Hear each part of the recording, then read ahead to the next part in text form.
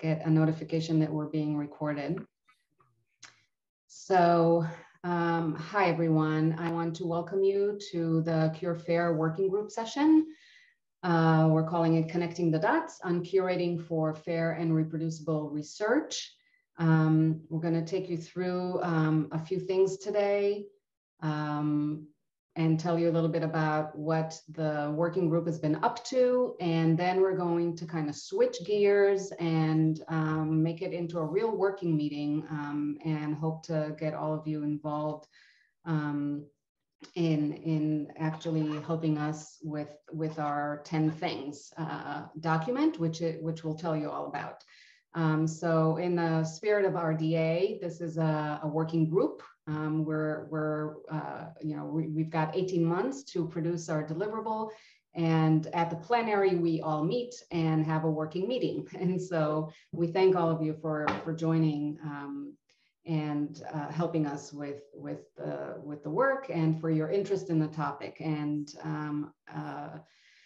I guess we'll get going. I want to remind everyone that we're being recorded. I want to remind everyone also that we're operating under the RDA Code of Conduct. And we are going to be going over a few documents and a few links. So I'm going to put this slide up here just to remind everyone. The link at the top is for the working group. If you're not a member, please join. The materials that we've produced so far and plenary materials from the past are all on OSF. So that is the link there for the Cure Fair working group materials, and then collaborative notes from today are also mentioned here. Want to mention that your mic should be muted when you enter the meeting, but do feel free to unmute and ask questions. We'll pause at certain periods of time to make that, to invite you to participate, but we're a small enough group that I think if you have a question or a comment, it's okay to chime in. You can also obviously add questions or comments in the chat. And we recommend that you have the chat button open and the participants open. The participants will allow you to raise hands. And we've got Mandy here looking at our chat and our participants, and she'll monitor that. Of course, if you have any other reactions that you'd like to share via Zoom, you could do that as well. So the agenda for today is we're going to do a brief introduction of the working group, the objectives that we have, and the case statement. We'll kind of take you through our journey a little bit of how we got to where we are right now. We'll have some updates from our subgroups. So early on, we've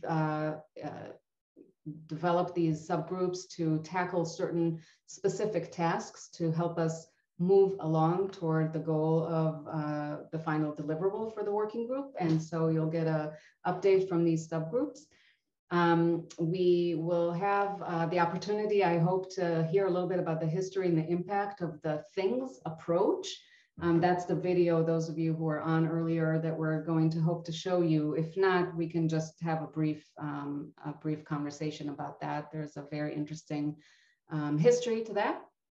And then we will kind of shift gears into our more working mode and introduce you to our document, the 10 Curation for Reproducible and Fair Things, or we just call it for short, 10 Cure Fair Things. And then we'll have the opportunity to do a little workshopping of the document and kind of get it to a place closer to where we want it to be in order to finalize it. It's still in draft mode. This is version 2, and we're hoping to advance it and get it closer to where we want it to be. And then we'll wrap up toward the end. So I want to mention that we will be you'll hear from all of the Cure Fair working group co-chairs today, as well as a few other people. So among the co-chairs, we have Florio Argilius, who's research associate at Cornell Center for Social Sciences at Cornell University. Tumai Christian, who is Assistant Director for Archives at the Odum Institute, University of North Carolina at Chapel Hill, Tom Honeyman, Program Manager, Software Program at the Australian Research Data Commons, and I'm Limor Pierre. I'm Associate Director for Research at the Institution for Social and Policy Studies at Yale University. I want to give a special shout out to Mandy Gooch, who's on here today, and you'll hear from Mandy a little later. Mandy's research data archivist at the Odum Institute at the University of North Carolina, Chapel Hill, and has done tremendous work for this working group and has also led one of the subgroups. So thank you, Mandy, for stepping up. And I also would like to acknowledge many others who have stepped up over the past 15 months or so and contributed their time and their resources, whether in writing, gathering information, helping disseminate materials, reviewing and commenting on drafts. Really tremendous work. And I thank everyone who's helped us along the way and will be helping us as we go forward. So a little bit about what the Cure Fair Working Group is. So we set up in July of, oh my God, it's a blur. Is it July of 2019? I believe it was, or is it 2020? July 2020, I think it was, to really try to tackle and help explain the work that's associated with curation of materials that are underlying scientific claims. And the materials that are underlying the scientific claims are not, we consider them as a package. Another term for that is a compendium. And those include oftentimes data, code, code book, work pipelines, other kinds of scripts, other documentation, all of these materials that come together to form a package or a compendium that when you interact all of these materials, then you will be able to reproduce the reported scientific claim. Okay, so it's long story, or say it in a more brief way, it's the materials that are underlying the scientific claims. And by curation, we'll talk a little bit more about what we mean by curation, but we're particularly interested not just in the researchers who are producing these materials and aiming to make them reproducible, but we're also very interested in the curation activities that have to happen when we want to publish these materials or archive them. How do we make sure that these materials will be preserved in good shape so that they could be usable in the long term? And specifically, how do we make sure that they can be used in a way that will reproduce that original scientific claim? So we're interested in these activities that help to preserve and to archive and to enhance materials in order to make them usable in the long term. So the working group is set out to try to create standard-based guidelines to offer a framework for implementing effective curation workflows so that we can publish fair data and code that supports scientific reproducibility. That has been our kind of mission. And to do that, we aim to have a final report or a final document that will outline these standard-based guidelines for Cure Fair best practices in publishing and archiving computationally reproducible studies that include all of the associated computational methods and materials that underlie that. And as kind of interim deliverables, number 1 and 2 on the screen here right now, we also promise that we will deliver a snapshot of the current state of practices that are drawn from a broad survey of community practices, and that we will also try to synthesize these practices in a way that we can kind of start to see themes or the broader picture. I'll pause here for just 1 second. Mandy, if you don't mind putting in the collaborative notes link again in the chat, just in case anyone has missed that. And we would love for you to follow along and then as well as potentially add any comments or any questions into the collaborative notes. So a couple of things, and we touched on this already, but I want to kind of be very clear about what we mean by computational reproducibility and what we mean by curation. So when we're talking about computational reproducibility, we're talking about the ability to repeat analysis and arrive at the same results. In some disciplines, a common term that you'll hear is replication, and replication and reproducibility are kind of used interchangeably. I'll speak for the discipline that I know the best, which is political science. People talk about replication. People will define reproducibility and then say replication. It drives me nuts, but I know what they mean. But obviously, there's a little bit of confusion out there with these terms, although I do think that we are converging on a kind of a state-of-the-art definition of reproducibility as using the same code, the same data, and arriving at the same results for the purpose of verification and building on top of these results, whereas replication really refers to using the same analysis on different data, or using maybe adding data or changing some of the conditions or changing the context to do analysis and see if the results still hold. So it's a different concept. What we're really focused on is reproducibility that is based in computation, where you can arrive at the same results. And by curation, as I mentioned, we're talking about managing and preserving digital data and other materials over the long term. And it's a set of activities, and it's a set of activities that that happen over time. For our purposes in this framework, when we talk about curation, what we are curating is the reproducible file bundle, or as I mentioned before, it could be called a research compendium, but it's these digital artifacts that are underlying the scientific claim or a paper as a whole. And what we want to be able to do, why do we do that? We want to enable continued access and independent reuse for the long term of these materials. So, why curate?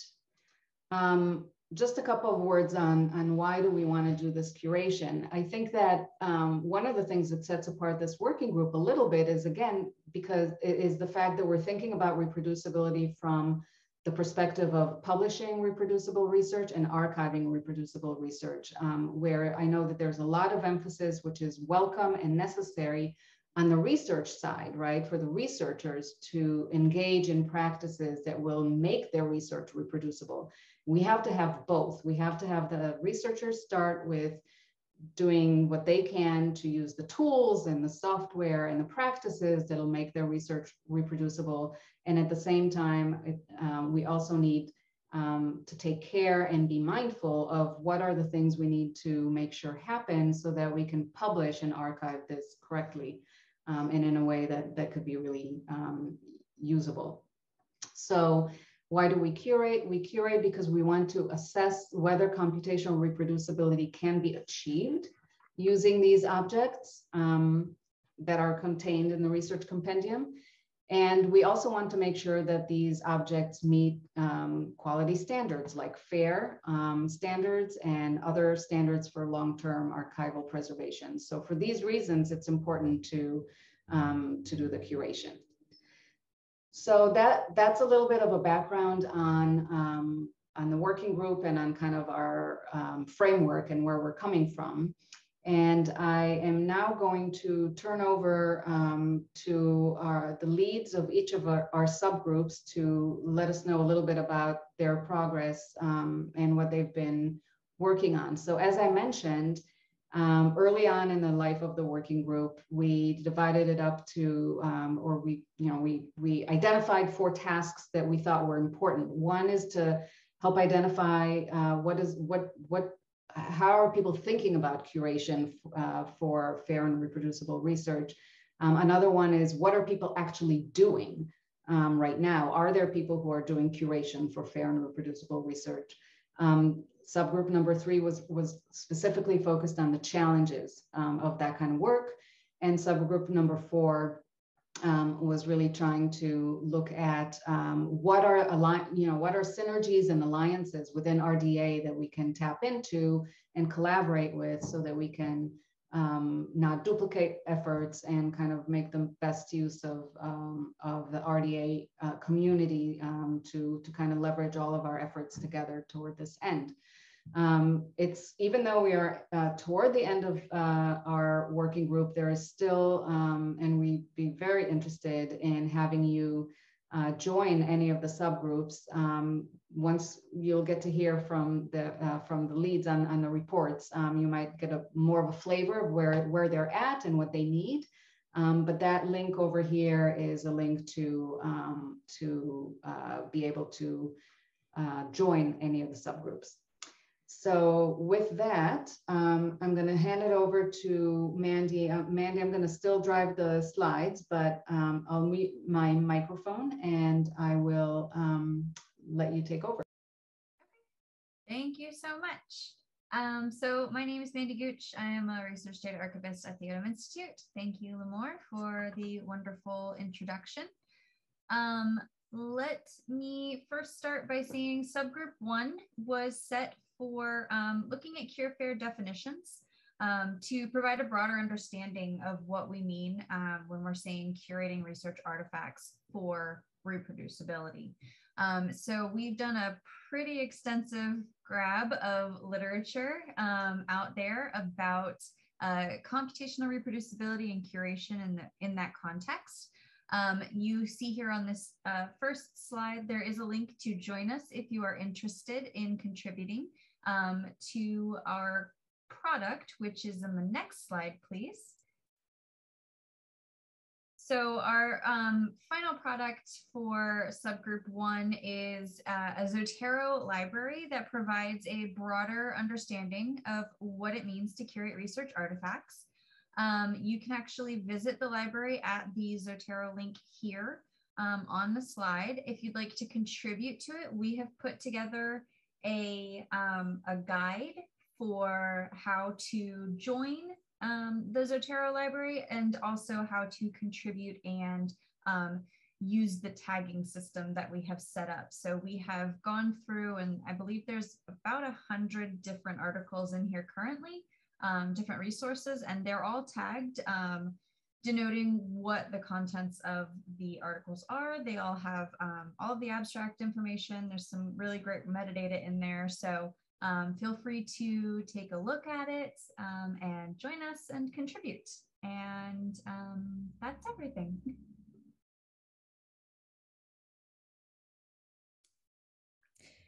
And I'm Tumai Christian. I'm going to talk about subgroup 2 that I'm leading, and this is cure fair practices. And what we've been doing is trying to identify different organizations that have implemented cure fair workflows, tools, services, so that we can learn more about what's going on in the landscape for people who are engaged in these practices.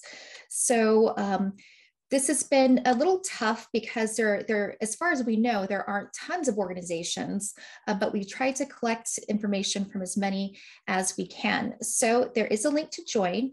On the next slide, you will see what we have so far. What we plan to do with all this information is one, to just create a directory so the community can have one place where they can go and find out who implementers are. So there will be a little bit of information, we'll have it tagged, but we do want more information than just who they are. We want to know more about the specific services and products or workflows that they have implemented. So we have a survey that we put together, and there's a link there. So we have 23 organizations in our directory right now, which include research institutes, scholarly journals, data repositories, and service providers.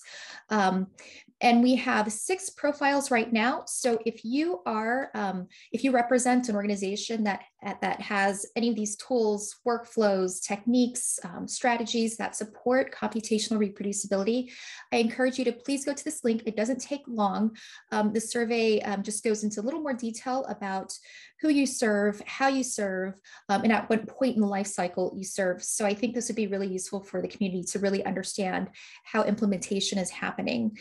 And so with the directory, what will happen is if the institution has completed the survey, then you'll be able to go and see a bit more information about them, which I think will be very useful to the community. So that's what we have going on there.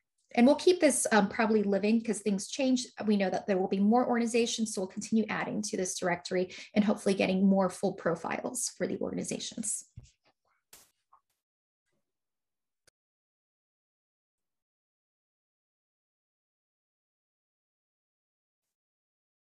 Hi, everyone. I'm Florio Argilius. I'm a research associate at the Cornell Center for Social Sciences, and I'm going to be reporting about subgroup 3. Subgroup 3 is about cure fair challenges. The aim of subgroup 3 is to describe the challenges of preparing and reusing materials required for computational reproducibility. The group has reviewed the literature and collected use cases, stories, and interviews with various stakeholders, such as researchers, publishers, funders, data professionals, IT, and repositories who are trying to computationally reproduce scientific results and processes. We held meetings between September 2020 and January 2021 to plan for ways to collect information about challenges, analyze that information, and discuss a framework for the challenges, and wrote a report based on our findings. We are glad to say that we have completed our report and is now an official RDA supporting output. Next slide, please.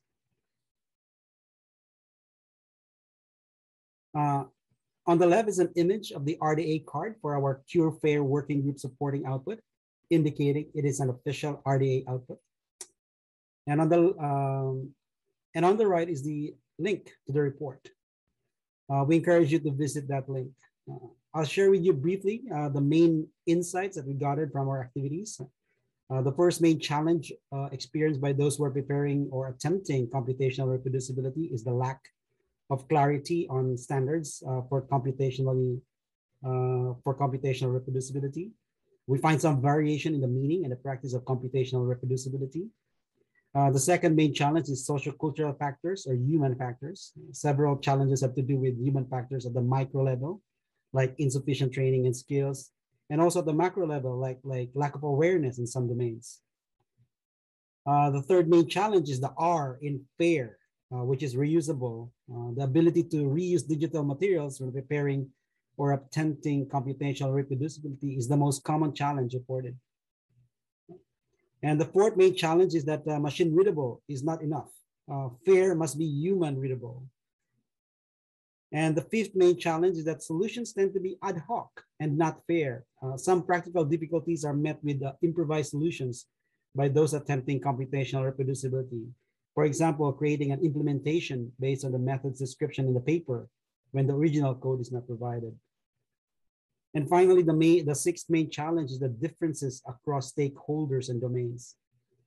Special attention must be given to the requirements and practices of different scholarly domains, and indeed to the raw materials that compromise an academic field. In addition, different stakeholders emphasize different computational reproducibility challenges. Solutions addressing the feasibility of computational reproducibility need to consider these contexts. Next slide, please.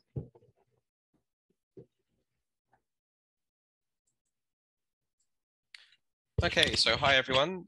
Working Group 4 is about synthesizing and bridging RDA outputs, recommendations, and working group or interest group activities that are aligned with CureFair. The tricky thing about doing that is that particularly when it comes to working groups that have concluded, what we have to draw upon is the outputs that they produced. And when we're talking about activities that are underway, what we have to draw upon is the outputs that they are essentially producing in parallel with us. We are very open for input into this group. essentially, you could do that right now if there's something that you think is worth bringing to our attention through the chat, or to get in contact with me directly. But where we're at is that we've identified a list of resources and activities that we want to align with, and we're open to adding to that list if we've missed anything. If we could go to the next slide. The particular areas where we're looking to incorporate the recommendations more or less, or at least try to be cognizant of the language used in these areas, because not everything is focused on curation particularly, but the ones that we're interested in are the FAIR for Research Software working group, which will actually wrap up a month, I think, after us. Then there's also the recommendations of the Publishing Data Workflows working group, the Attribution Metadata working group, and possibly the Fair Data Maturity Model working group.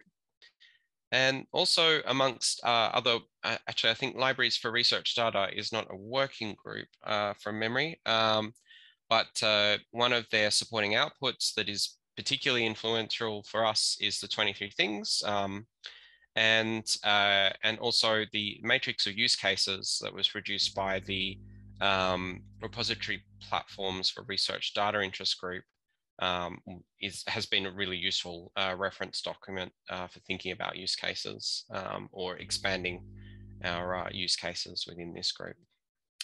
But if you would like to add any other RDA activities that you think should be included as we work towards finalizing our own 10 things output, please just throw them in the chat now or into the collaborative document, or as we get into the latter half of this session, perhaps you could raise those in the breakouts. That would be fantastic.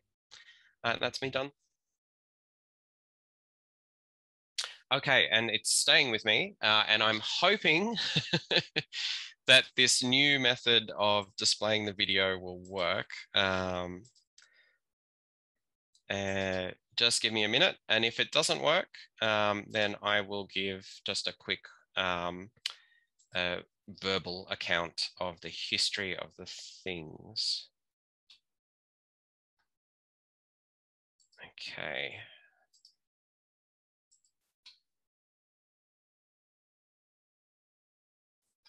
Right, Hi, my name's Natasha. I'm from the Australian Research Data Commons, and my colleague Tom Honeyman has asked me to give a short presentation today on the 23 things and the 10 things. I'd like to start by acknowledging and celebrating the first Australians on whose traditional lands I'm standing.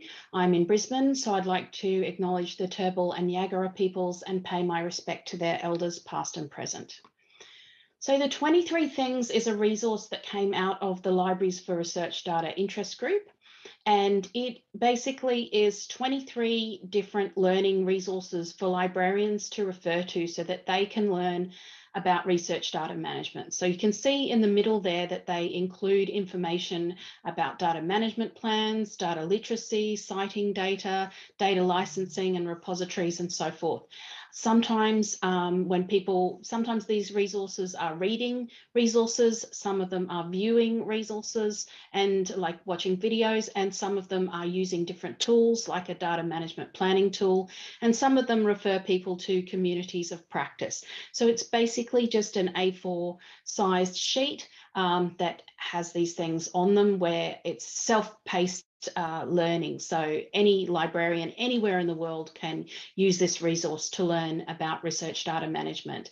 And this resource is actually one of the most successful of the Research Data Alliance supporting outputs, as I understand it. It's been translated into at least 11 different languages.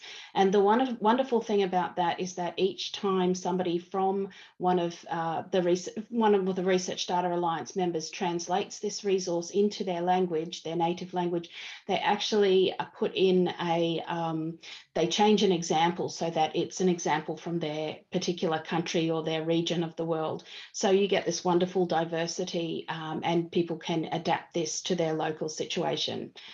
So there's another version of the 23 things, and it was one done by ANZ, the Australian National Data Service. And I was involved in this when I worked for ANZ, which is one of the organisations that was folded into the ARDC. And we basically took that resource and we built community around it. So we divided each of those single one resources into 3. So beginner, intermediate, advanced for each one of the 23 things, but same kind of concept, same kind of topics covered. And we had a lot of community groups meet around this. We released one thing every week, and it became a big event in our community. And it shifted, actually. We had massive involvement here in Australia in the 23 things. We had a lot of community groups meet every week to discuss the 23 things and work through it. And it was highly successful in moving Australian librarians from knowing not very much about research data management to knowing quite a lot. And we even got a few experts where we had never had experts or self-rated experts in this area before. Okay, then a couple of years ago, I was involved in the top 10 fair data and software things, which was a collaboration primarily between Library Carpentry and the ARDC. However, we did get a lot of other organisations come on board with this process. And we basically had a global sprint to develop these top 10 resources. So the topics, again, were related to whatever the sprinters wanted to develop as a top 10 thing. And you can see some of the examples there. And it wasn't a global sprint, so it was held over several days. And for example, we start in Australia, and when we all went to bed, we handed it to the US and they took it from there, and then they handed it to Europe and then back to Australia, etc., until groups of these people, when we could meet in person, developed these resources that can be used, you know, by researchers or by librarians to educate themselves on data and software related topics in these sort of discipline or specific areas. So just a key summary of our learnings that might help you. I think what worked well was the timing. When the 23 things was first released by the Libraries for Research Data Interest Group and by ANZ as well, really there wasn't a lot of knowledge in the library community about research data management back in 2015. It was still a relatively new topic, so that timing was quite important. There weren't a lot of resources out there. Also, the variety of topics is very important. Participants really like choice. They like to choose what topics they want to read around or explore a tool around, and they want to work out what level they want to engage in, beginner, intermediate, or advanced. Self-paced learning resources are great, especially at the moment. You know, it's something that people can do to improve their knowledge of a topic, you know, at their own leisure and time in their own way. Also having activity-based exercises, not just reading. So of the things, it's better to say, try this tool or read this thing and then think about this and, you know, write a blog on it or contribute to a group posting on this. That is a better thing than just a sort of passive activity of reading this thing. Also, what didn't work so well, I think 23 is too many for some people, but again, they have the choice there, so they can choose to just do 10 of them or 5 of them. Some topics for the 10 things that we did needed more editing afterwards than others. And so Chris Erdman and I had to put, Chris Erdman from Library Carpentry and I had to put in more work than we thought on editing some of those resources that came out of the sprint. Also, coordinating the sprint was a little bit challenging in terms of the time zones, etc.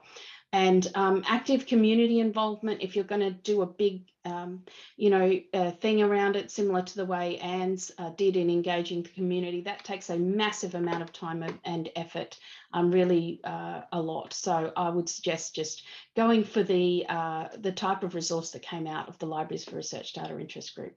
So I hope this has been useful for you, and please feel free to contact me if you have any questions. I hope you enjoy the rest of the plenary. Thanks for the opportunity. Bye.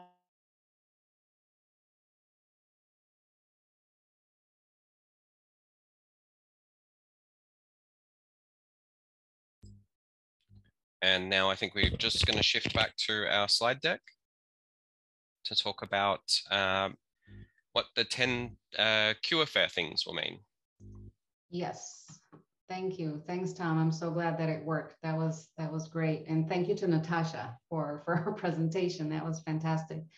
And it was, I'll just say, I thought it was instructive to hear, you know, sort of the lessons, the takeaways, and the effort that it took to coordinate a community and to really have participation from the community in creating the things. And so I think we took a slightly different approach, and we'll see how it all works out. But let's turn to a little bit more details about where we are and what we're doing.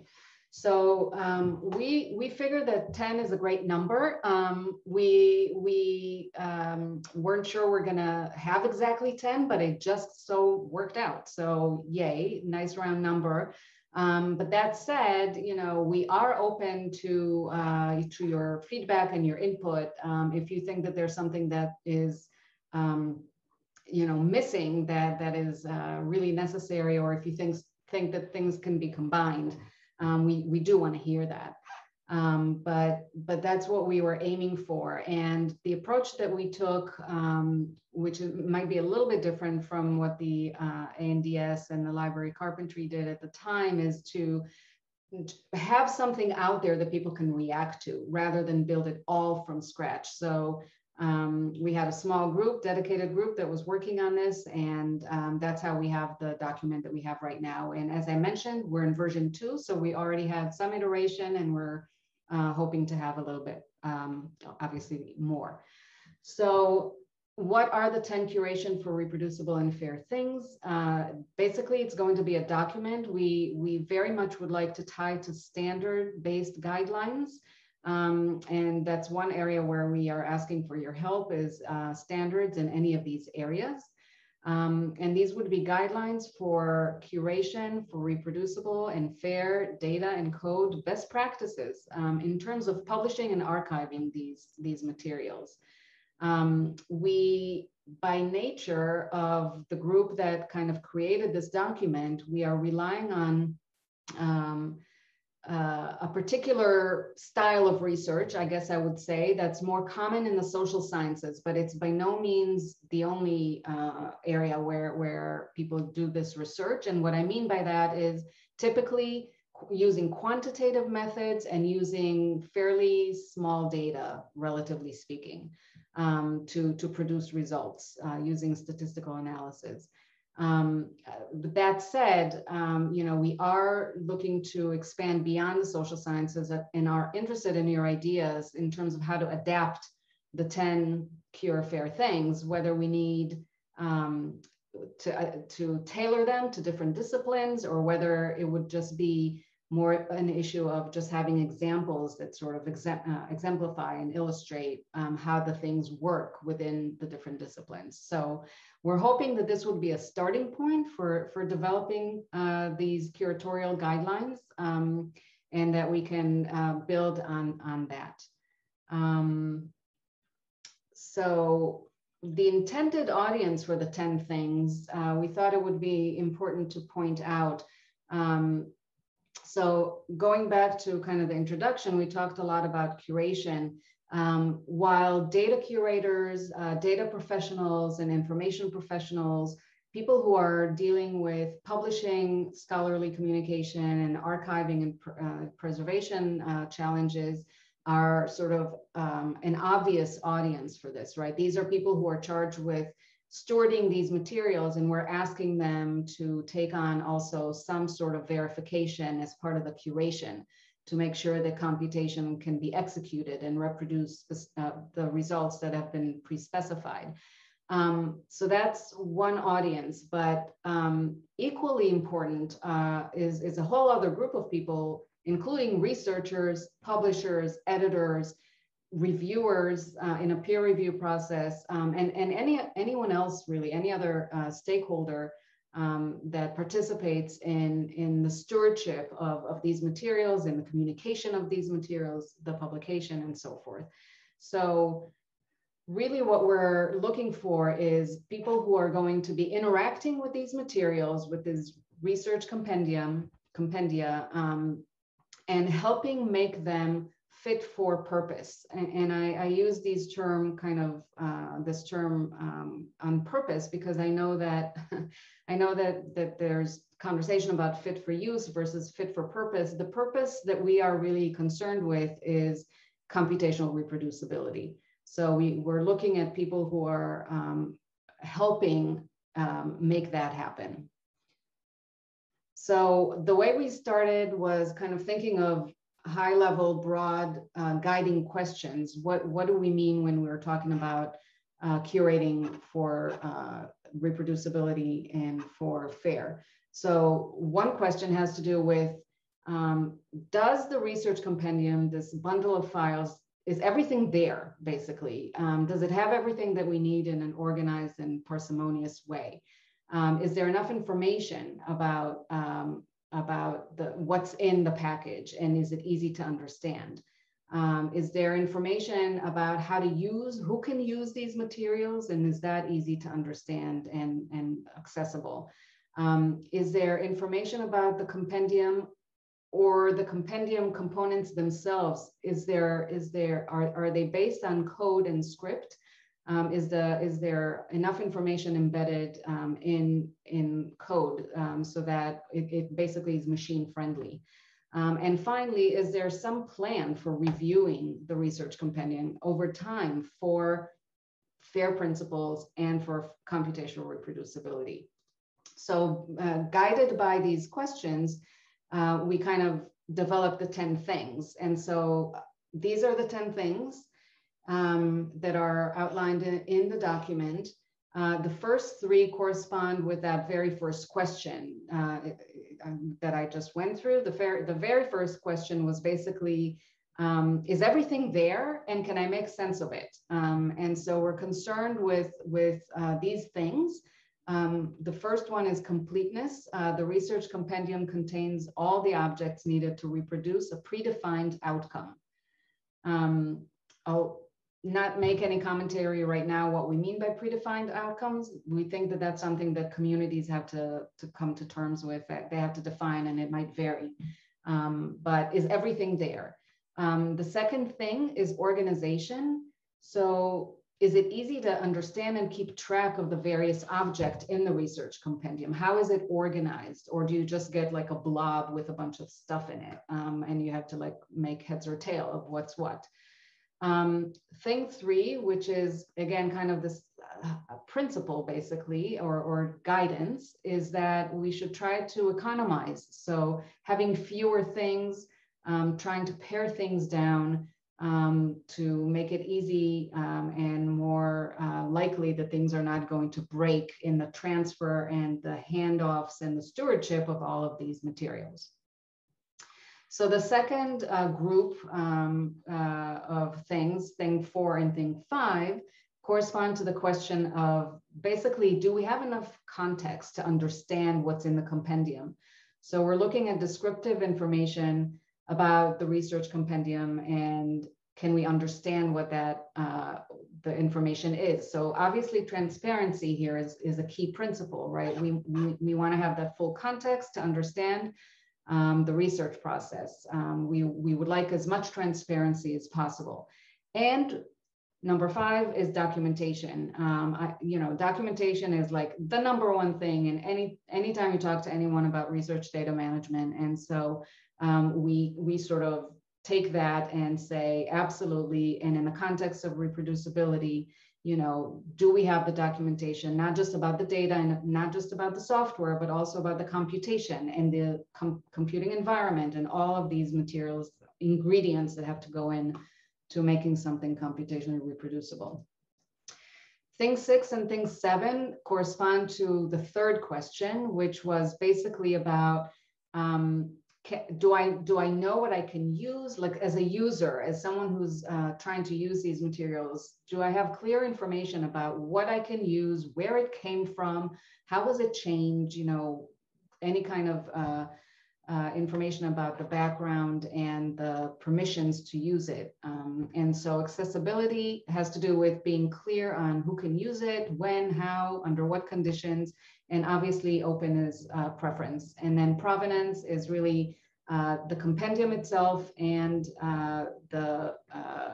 all the individual components within it. How has it changed over time? Thing 8 and thing 9 correspond to the fourth question, which is all about being machine friendly or things being embedded in code. So the idea here is that we want the compendium and all its components to play well, with other environments, in other people's computers. And to do that, we need machine readable metadata, and we need as much automation as possible of any process. And that includes the data collection, data transformation, and data analysis process, but it also may include actually the curation process itself, like any kind of activities or actions that were being done on the compendium that also ideally would be automated and tracked. And finally, the last thing is thing 10, that has to do with this idea of, is there a plan for reviewing these over time? And, by saying a plan to review it over time, the plan might be you do it one time. Fine, that is a plan. Other repositories or archives or journals might say, we're going to revisit this every 5 years and make sure it still works. But regardless, having a plan and specifying in the plan, what are the things that we want to make sure happen? So we're looking at, beyond bits. Maybe we're also looking at the condition of the code, and maybe we're also looking at has the R package updated and things like that. So having a plan on how to deal with that. I think I didn't advance the slides very well here, but we're here. So in short, these are the 10 things. And each thing is divided in the document into like 3 parts. After the definition about what we're talking about, we want to be able to say, here's what you need to know if you want to just get started. So here's, the definition and the basics, and maybe here's like one example to kind of take you through. Then we want to talk about, here's what you would do if you wanted to learn more, right? So maybe it's more resources, maybe it's other cases that are a little bit different, that illustrate different things. Or maybe they're like more difficult cases. And then in challenge me, even more challenging examples, someone who really, really wants to dive in and really wants to have expertise in this area, really know it well. So offering a little more, something extra, a little more in depth. Okay, I've talked enough, and I want to make sure we have enough time to actually work on the document. So I am going to hand it over to Tom, who's going to kind of take us through and let us know how it's going to work for most of the rest of the session. So thanks, Tom. Thanks, Limor. And so to get into our breakouts, we're going to do a little bit of an activity first. And to do that, we're going to actually draw on the screen. If you've not encountered this before, and you're most welcome to try right now if you want to test it out. What you do is you go up to the View Options menu, which is next to the big green thing at the top of the window saying you are viewing Limor Pier's screen. And in that list, you'll see Annotate. And if you choose that option, you'll get a little menu bar that pops up. And with that menu bar popping up, you have a choice of tools. The main ones that we'll be using are the stamp tool in the next few minutes, but also I have to draw your attention to the eraser, or really the undo button. So if one common experience in doing this is that you accidentally draw all over the screen, undo is your friend in that case. So too is clear, where if you've really just made a mess of it and you want to take everything off the screen, you can clear all your annotations on the screen. So I am, for instance, choosing the draw tool right now, and I'm going to do a circle around view. You may well see there too that when people annotate the screen, their name does briefly pop up. So just be aware that this is not an anonymous action, depending on how, well, it will basically show the name that's shown in the participant list. So feel free to have a quick practice right now before we move on to the next slide. Again, we'll mostly be using the stamp tool. So it's worth practicing that. Full points for, yes, decorating the 5 with stars or coming up with something creative to do as you practice this area. So doing this allows us to basically talk all at once. And it's a great way to have 15 people talk together at once. It also allows us to, if maybe you don't want to unmute your mic and talk, but you can interact with the group without doing so. So we are going to use this a little bit during the remainder of the session. Hello, everyone. Okay, fantastic. So I think we're getting the hang of it. If I could ask you to stop annotating for now. And Limor, if I could ask you to clear all the annotations before we advance to the next screen.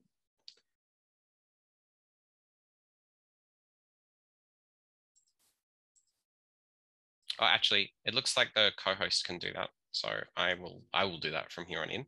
And if we could go to the next screen. You may have to close the annotation window to get there. Yeah. All right. So first of all, here is the slide again with the 10 things. We've highlighted, this is a gentle nudge, but we've highlighted 3 things in particular where we're really seeking input from the crowd today. If you are knowledgeable in any of these 3 areas, then I would encourage you to prioritize those. But if we could get an indication now of perhaps the 1 or 2 things that you'd be most interested in looking at today, what kind of area struck you as interesting?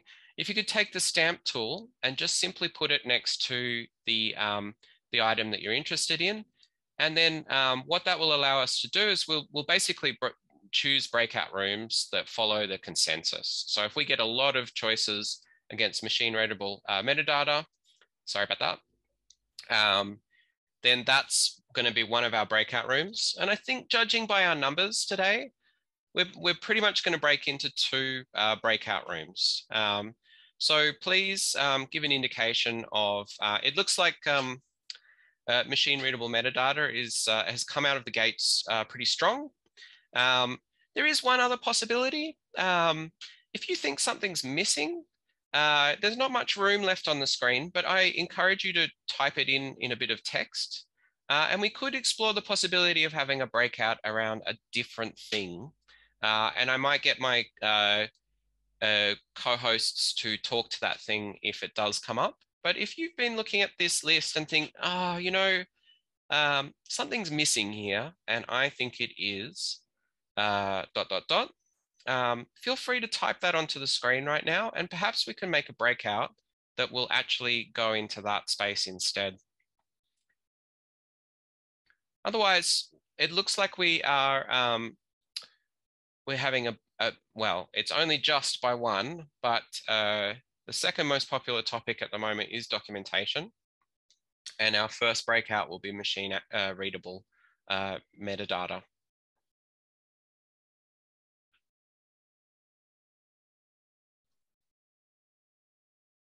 Tom, do we want to save this, I guess, before we move on? I think that would be fine. Yeah. I'm noticing some hearts outside of the box. I'm not sure what that means. So much. Yeah, maybe they're just hearting 10 Cure Fair things. That would be great. Right, so I think we are going to break out into machine readable metadata and into documentation.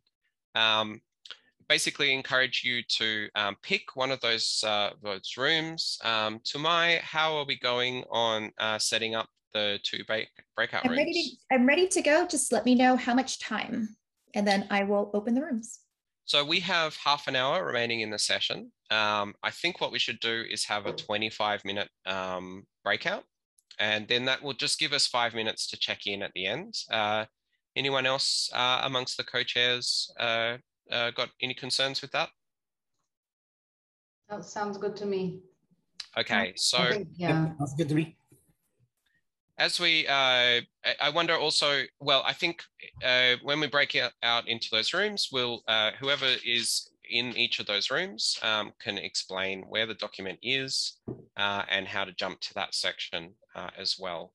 So Tumai, let's open the rooms. And what you should do is you will probably either get a pop-up or the breakout rooms box at the bottom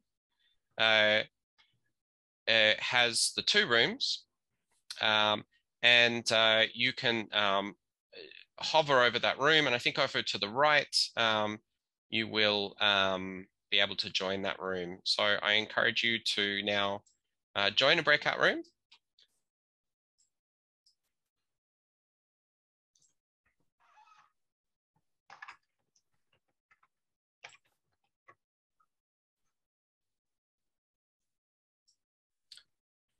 Limor, I think you can screenshot and then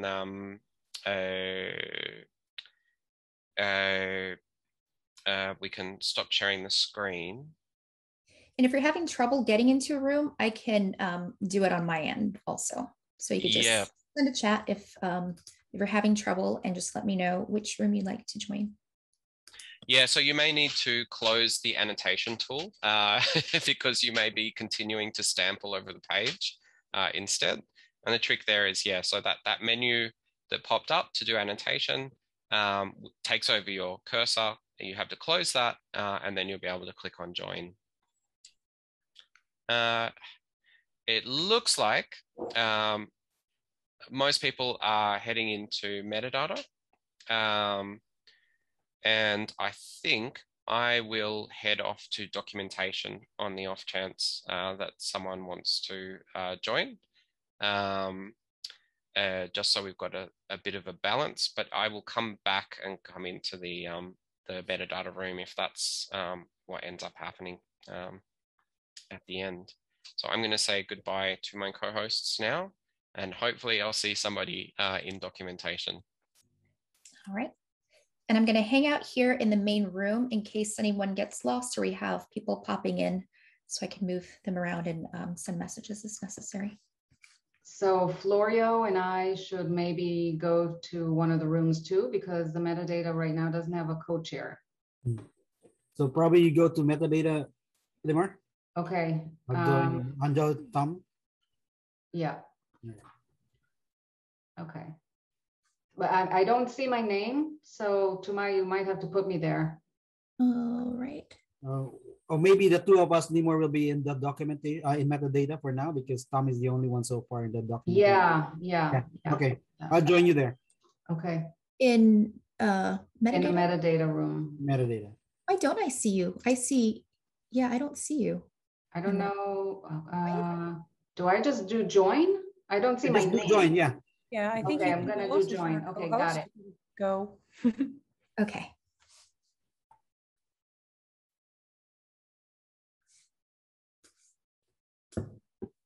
So I joined. So Did you join? yeah, I already joined. Are you trying to go to metadata or hang out with Tom? Metadata. Well, all right. I'm going to put you in there.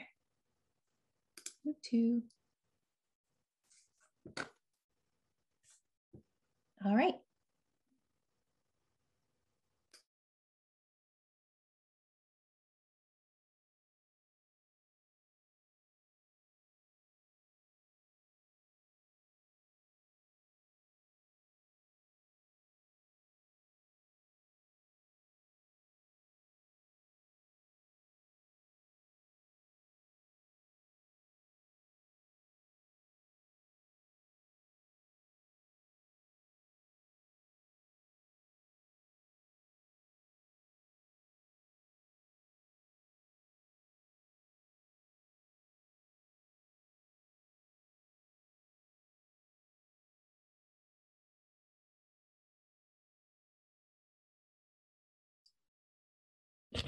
Hi, Tumai.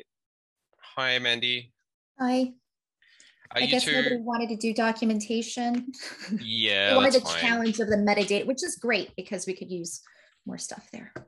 Yeah, no, that's good. If we only end up working on metadata, that's fine. I better just keep an eye on the room in case somebody jumps out and jumps in, because I think they can do that. But I was thinking, look, either you and Mandy looks like she's dropped out, but either you are having a quiet moment and don't need to work, or we could have a conversation about one of the things and use this half hour to progress the work a little bit. What would you like to do? Yeah, we could do that. So we'll stay out here just in case somebody falls off. Yeah. So, and what that means is we could pick one of the other ones that are a bit underspecified at the moment. And they were, was it provenance and was it automation? Yep, provenance and automation, yes. Which of those two are you happier to work on? I think there's probably, okay, so provenance, I think we could get the information. I'm not, completely versed in that language that's used in this particular context. I mean, I understand it from an archival point of view. Automation, I think, is interesting because you want to make it distinct from economy. And I think those two may become conflated. And so what we had talked about before is that economy really is about the individual pieces, how to make those pieces, I guess, clean, simplified, straightforward. Yeah. Whereas the automation is more with the workflow. So when you're redoing the computation, then automating that process as much as possible. So one is about the object, one is about the process. And I'm not sure if maybe that could be useful with automation. And actually, since you're here, you are you're very knowledgeable about the software stuff. So I would be interested in your thoughts and kind of what directions we need to take automation to make that clear. So I could be able to contribute and add resources and things to that. This one worries me a little bit because this is one I'm least, I think, experienced with. Yeah. Okay. Well, let's go there then. Basically, give me a minute to just review what's in there for now. Oh, and that'll be easy because there's not too much there right now. So.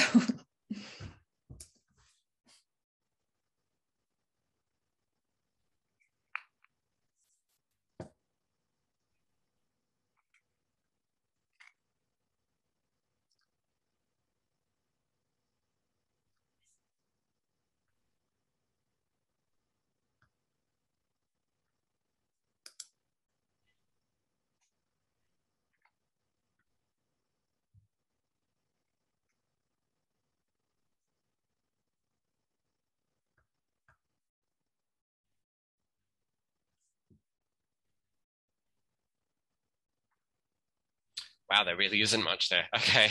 Yes. All right, I can already think of some stuff. Okay, great. Yeah, so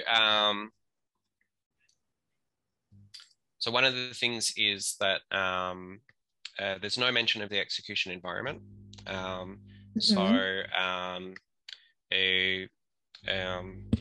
This is kind of infrastructure versus curation, but the researcher may have provided the compendium in an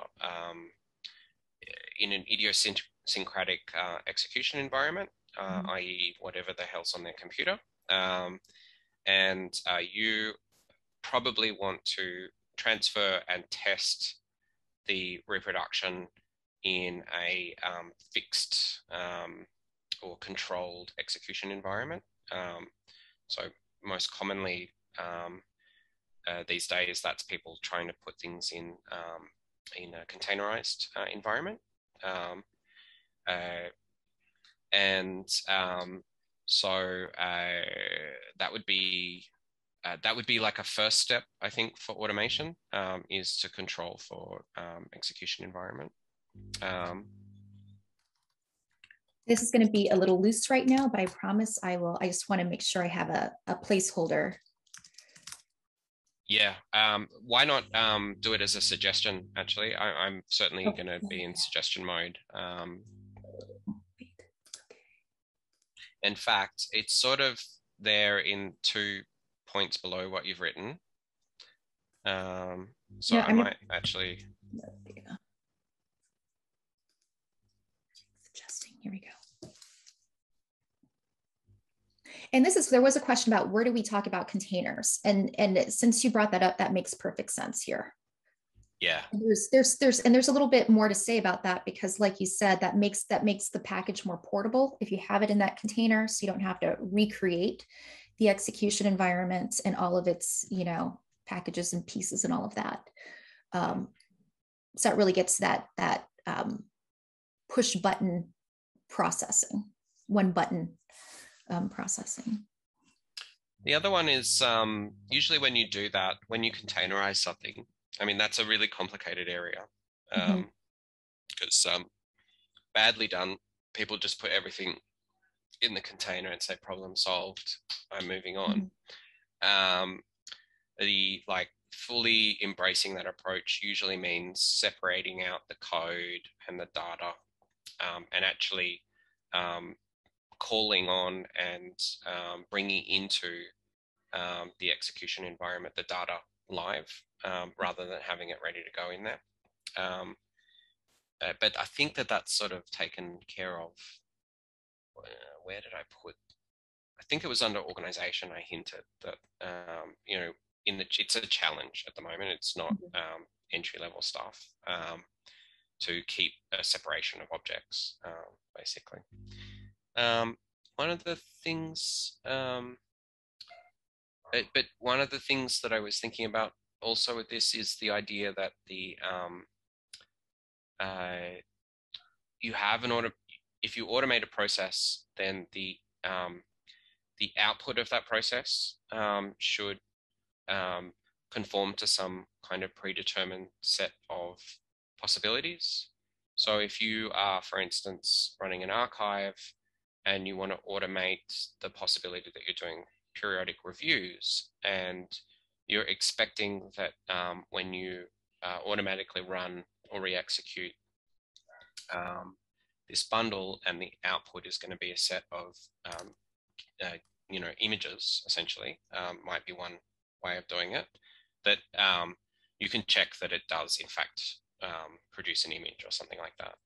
So say that again, what you said in the beginning. So the output, you said, should conform to a predetermined set of possibilities, right? So you've got like a stack of these compendiums.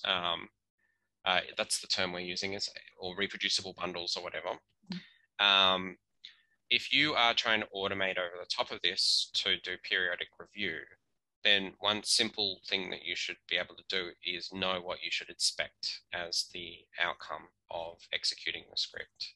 So what will spit out at the end? Will it be tabular data? Will it be an image or a series of images?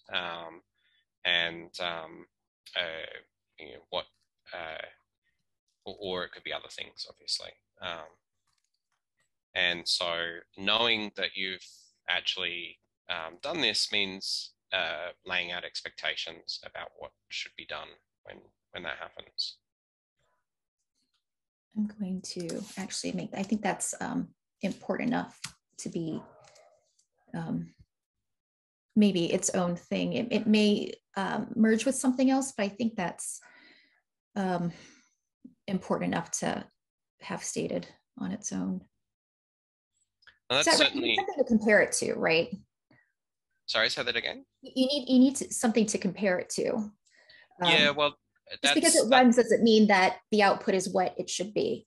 Yeah, so you could do that. That would be like an archive level decision. You could store a copy of the output, like the derivatives, and then you could compare the derivatives to re-execution of the bundle and say, yeah, it's changed. And then you get into like there are digital preservation systems that you can employ to say, oh, well, actually the headers on this image file have changed, or you know, the compression's different, or the data is different as well. Yeah, but you do need to kind of know what you are expecting to spit out the other end. I guess the other thing is with automation, there was something about the beginning, information, for avoiding manual processes to the full extent possible. That's really the point.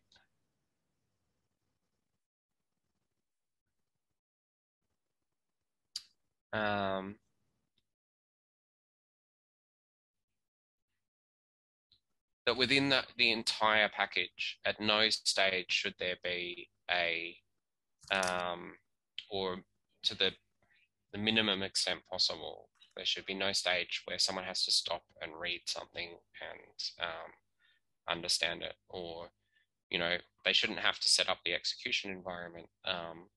So you shouldn't have documentation saying all you need to do is install this and that and so on. Those aspects should be automated as well.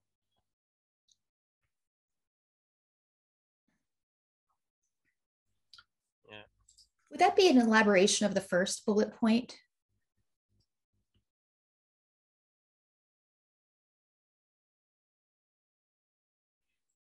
Yeah, it would. Yeah, because documentation alone doesn't get you there.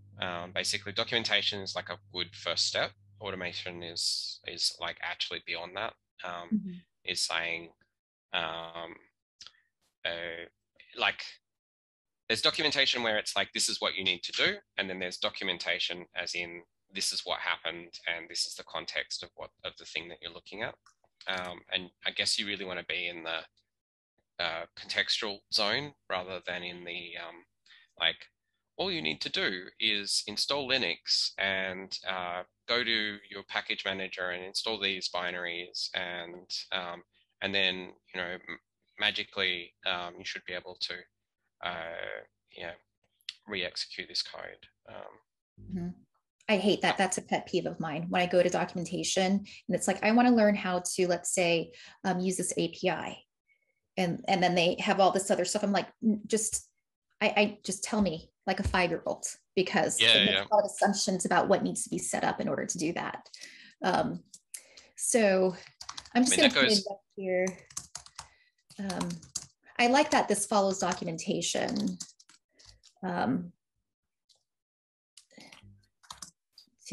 Let's see.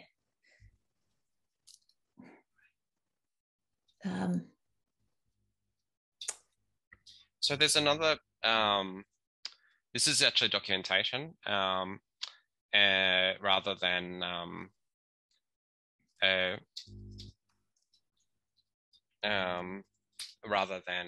automation. But this point was given to us a couple of times in the challenges document, which is that there's a difference between sort of forward-looking execution environments where you're like, I want to enable the possibility of running this on as many machines as possible. And then there's the backwards looking version where it's like, I actually need to know exactly what the researcher did and what the specific environment was, because I want to confirm whether they introduced a mistake by doing it that way. And so the famous example is the script that was based on the ordering of files that was different depending on which operating system you were running on. And it introduced this error, this small but significant enough error across like thousands of research papers, because they assumed, depending on the machine that it was run on, it assumed a different ordering of files, basically. I feel like this wasn't that long ago, right? That this made the... No, maybe a year or two. What domain was it? That'd be a good example. Say it was in chemistry. It was an Ars Technica.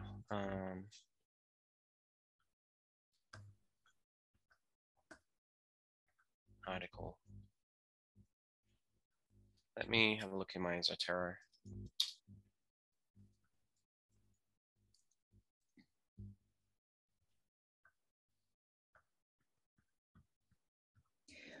You know, the other thing I was thinking just in general about these things, would it be too much work or would it be unproductive to kind of map some of these things to some of the FAIR principle sections? I think that might be useful. I think that would be absolutely fine. I think you got to decide at which level that's relevant. Yeah. The FAIR principles, I wouldn't put it in there. Like, I think just looking at some of the stuff that we've got in there, I'm thinking that we might even want to shift some of the stuff from introduction to learn more, Yeah. so that it's sort of balanced out, and really be a bit more generous with what having a basic introductory level understanding of the topics are. Yeah. That's what the so Natasha in her video, she said like they had beginner, intermediate, and advanced, and that's actually what the three, you know, about learn more and challenge me, map to.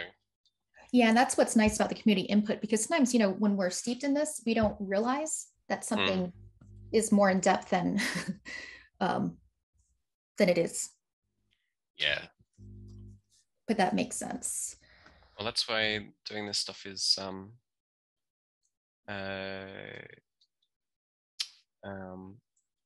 handy. Oh, I can't find my Ars Technica link. I'm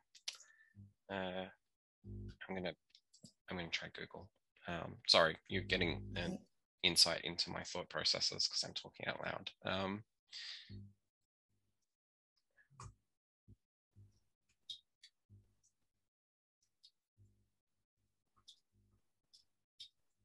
There has to be a there's an RDA group or something for containers, isn't there? Or has there been? No. We have like a national community of practice here. I'm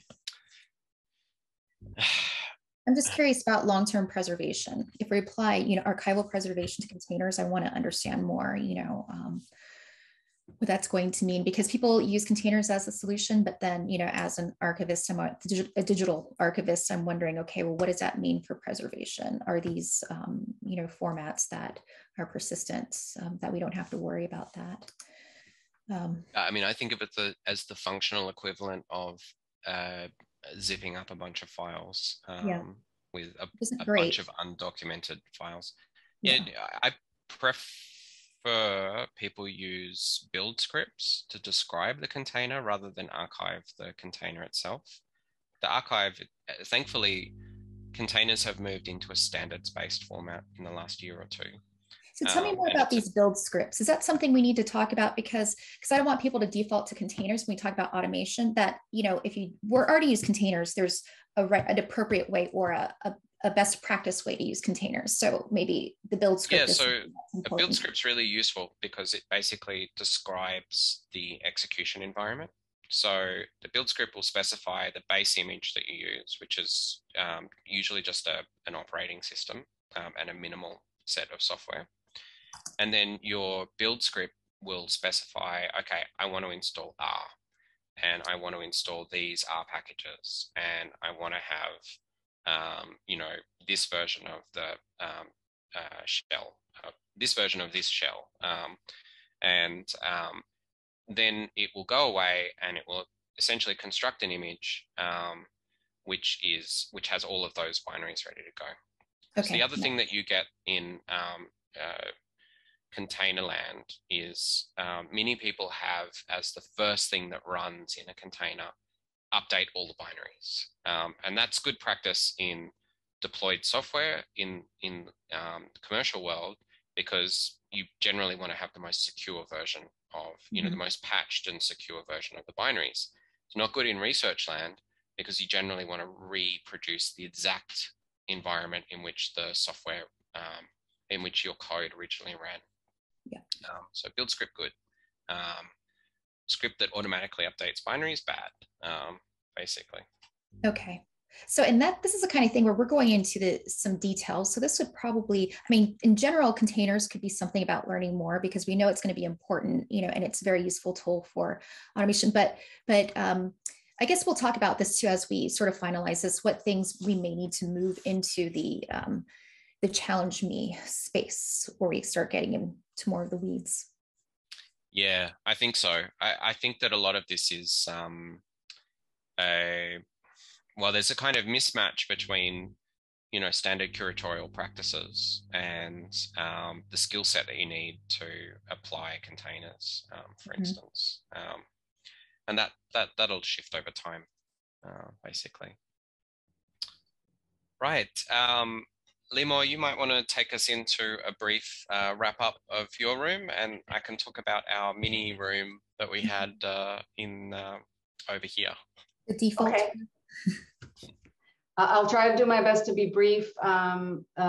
We had a good conversation. We learned about, or for me it was new, but a whole metadata schema that is very commonly used in the health sciences called FHIR, F-H-I-R, that Brian, who's on here, has developed, and it really spans across all the levels of metadata that we would want. And I personally feel that I need to dig into it a lot more and learn from it, but I think at the very least, we can mention that and add that in document as an example and a resource, and encourage people to potentially do crosswalk or elaboration or adaptation to their own disciplines, which also reminds us of the RDA group on crosswalk that we should make sure we mention here.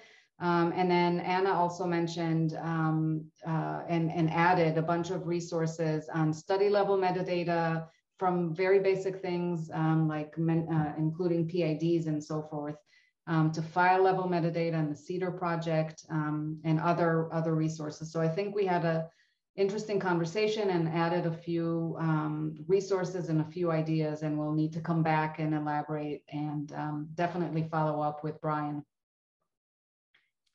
Great. Thanks, Limor. And in the default room, we decided to dig into automation, seeing as nobody joined me in documentation. It was a bit sad, but I'm okay. And we, in particular, the conversation revolved around execution environments, and the difference between recording the historical execution environment and the capturing or working towards a standardized execution environment, so ease automation. We talked a bit about the proper place of discussing containers and what kind of level of detail we might want to have as a potential technical solution to that problem. And what else did I miss? I think those are the highlights. Thank you. The highlights. Right, so we are on the hour. We should wrap up. Limor, can I?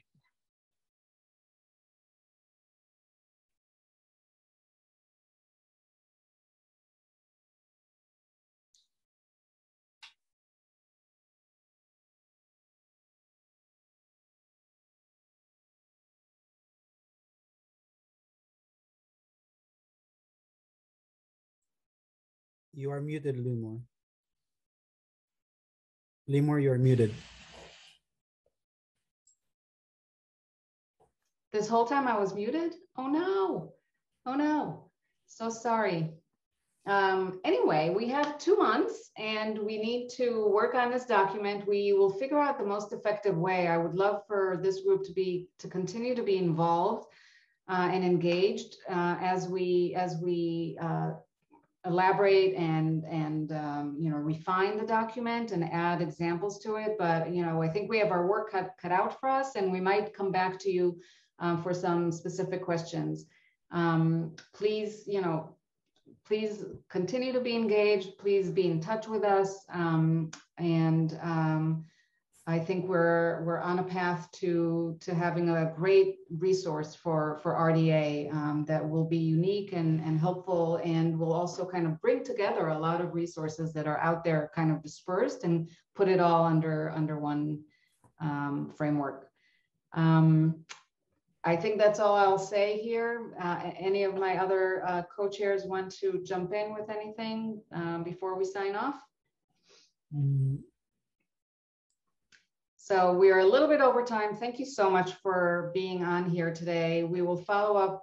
Brian and Anna, thank you especially for staying this long. I do feel like you're a tremendous resource for us on this one thing and in general. So we would love to pick your brains some more, and we will be in touch. So thank you. Thanks so much. Yeah. Thank you so much, Rosalia. Thank you, Wanda and Olivia. Thank you all. Bye.